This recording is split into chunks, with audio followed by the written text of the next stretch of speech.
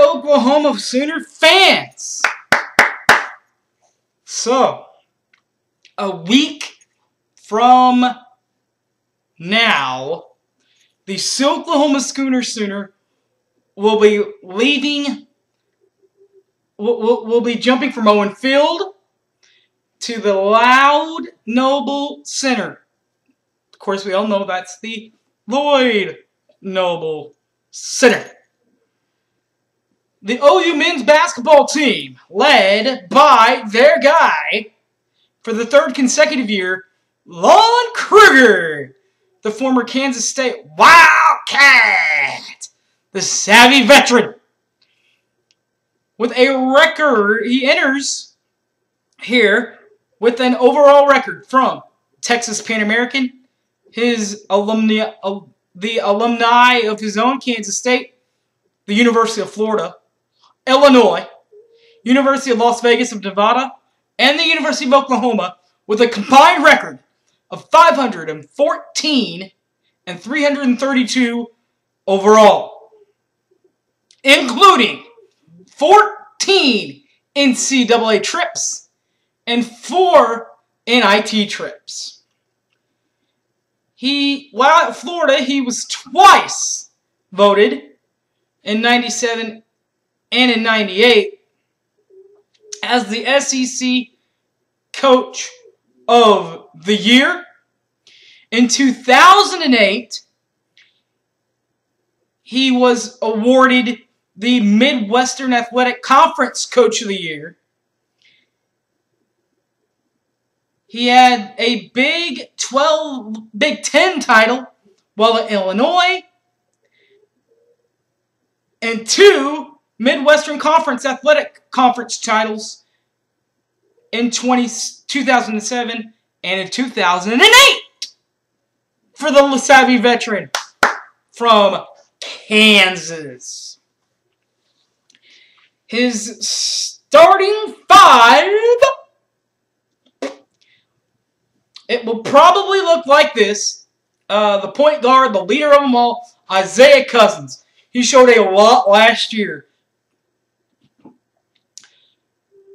The 2 guard will probably eventually be Buddy Hield. Now remember, he's got that foot injury to come back from and all, but he should be able to come back and rejoin the team at 100%.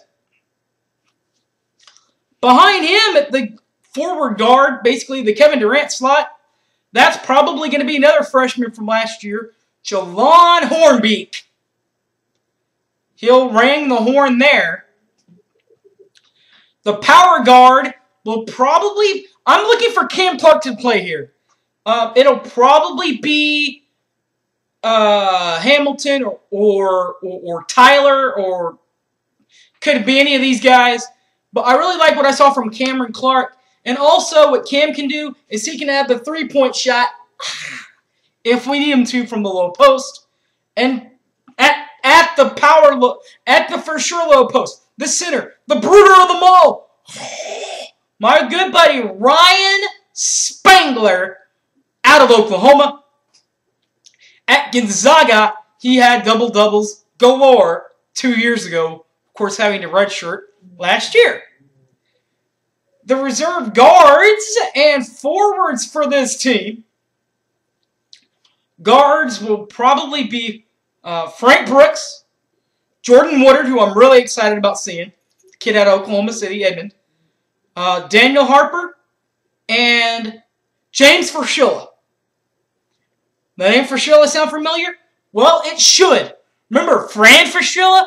Because all those ESPN games on Big Monday. Now that the Bob Knight's been pushed to the side as Big 12 action, yeah, That guy.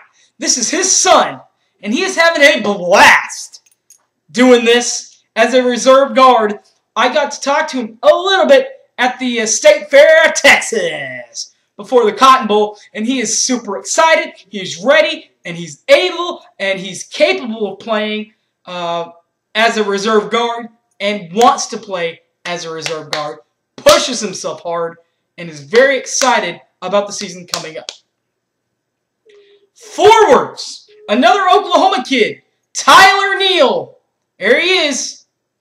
Big Tyler Neal. He's another one of those guys, just like Cameron Clark, that can play either the forward or the guard.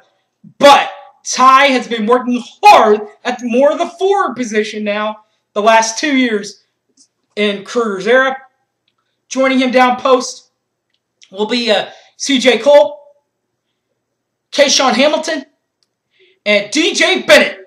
Now, Bennett injured himself while going to practice late last week, so he will not be able to participate in the exhibition games coming up there in a couple of weeks. But by the time that we play Baylor in football and the Alabama game rolls around on November the 8th, he should be back for the tip-off classic there in Big Bad Dallas. The newcomers to this team, there are a couple of them. The Frank Booker kid I was telling you about, he's 6'4", 200, out of Georgia, Augusta, Georgia. Sorry, I had the little speak there.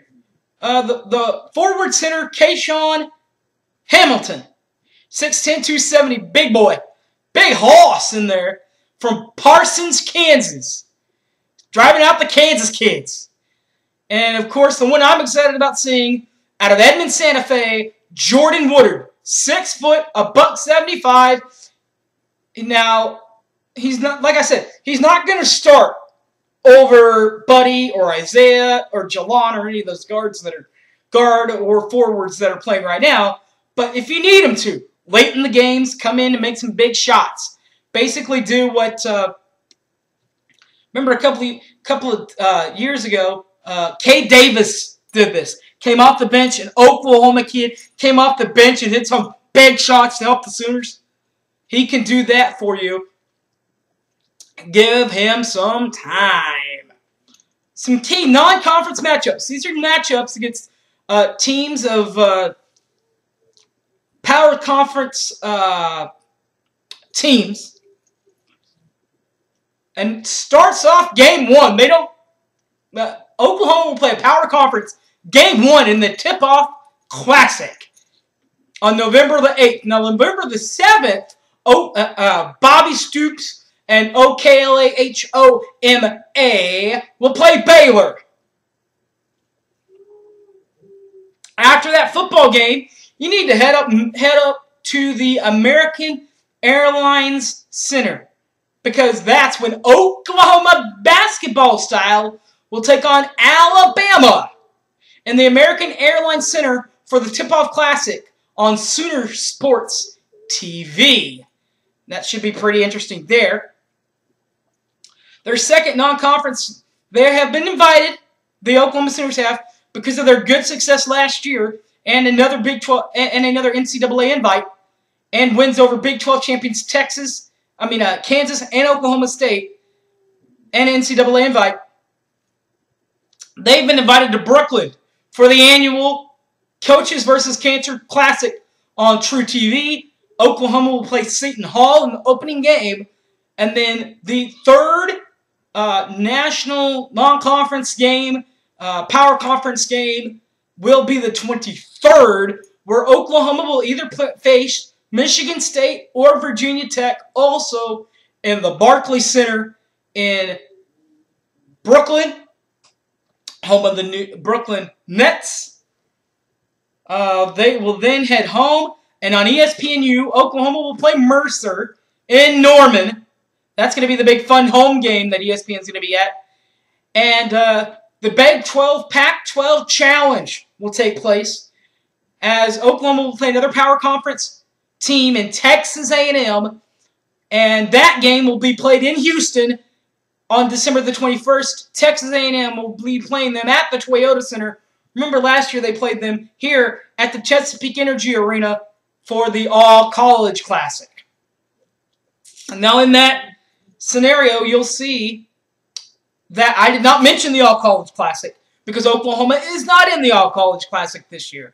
It is all Oklahoma State all the time in the All-College. Which is good if you don't want to see the Orange crew. But bad side is they are going to be coming into Norman for conference games. Other key conference games besides that, Texas will be in Norman on March the 1st, and we'll go to Austin on January the 4th to start things off. Kansas will be in on the January the 8th for the home game. The away game will be February the 24th. Iowa State played them twice, home on January 11th, at Iowa State on February 1. Lon Kruger's alumni of Kansas State University. They'll be in Norman on February the 8th, and will go into Manhattan on January the 18th. TCU will get back at TCU for the basketball version at the home game. That will happen on January the 22nd. And then we will head back down to Fort Worth, who started the skid that Oklahoma just couldn't cap back from. That game will take place, the away game will take place on March the 8th. Texas Tech. They'll be here on February 12th, and they'll be in Lubbock on January the 25th. The aforementioned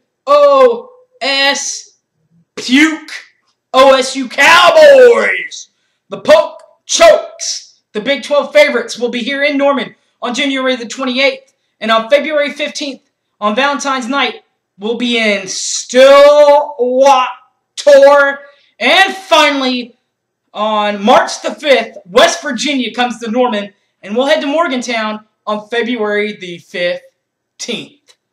The Big 12 Conference Championships, once again, is being played in the Sprint Center in Oklahoma City. The games will be taking place from March 12th through March 15th.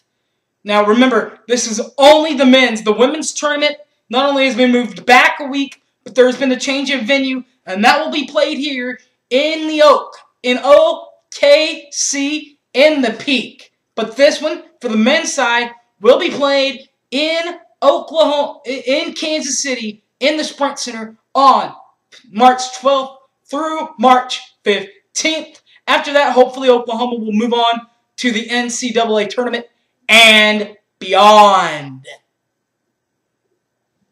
This has been a breakdown of the OU men's basketball program. Everyone take care, and as always, Boomer Sooner, everybody.